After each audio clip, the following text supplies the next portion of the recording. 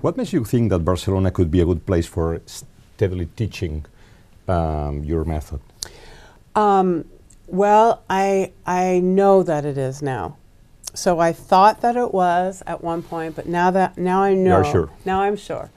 And that's because I've been here 8 or 9 times now, and I can feel that the energy of the acting community and the theater community in Barcelona is very interested in this work. I have relationships with many actors and artists here, and I think that I know this sounds like I'm making this up, but I'm not. And the truth is, I am in love with Catalan actors. Really? What? I am in love Why with is that? Catalan actors because they're more in their bodies.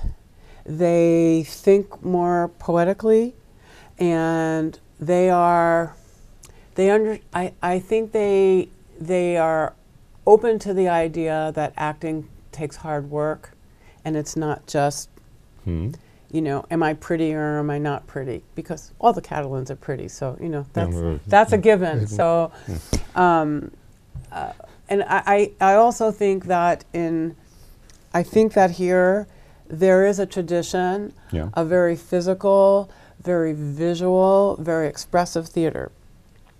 There's also a tradition of very literary theater.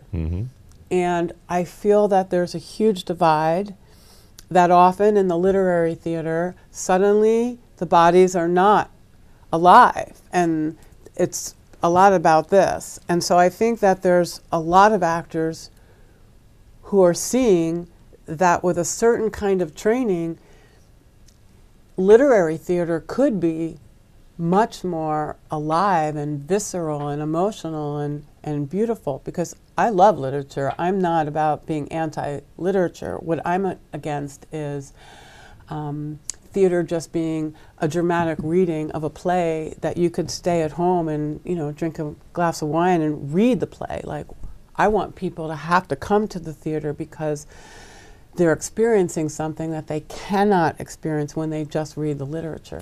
Could you name some differences between American and Catalan actors? Well, I think because the commercial industry in America is so much more prevalent, actors are often, you know, thinking more about marketing themselves for commercial theater.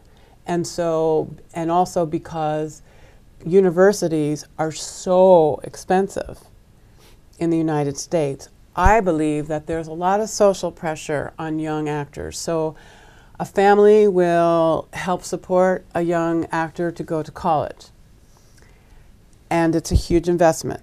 And so the expectation is, well, you're going to graduate and you're going to get a job on a television show, or you're going to be a movie actor and you're going to make lots of money.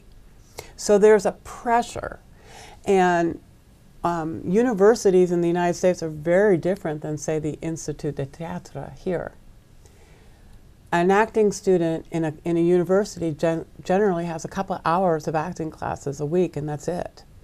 And so to think that you could go to college for just 4 years and have a couple of acting classes and graduate and be an actor, a professional actor, is absurd. But in America, that's the system. And there isn't this idea of ongoing education. And I think here, there's much more respect for craft.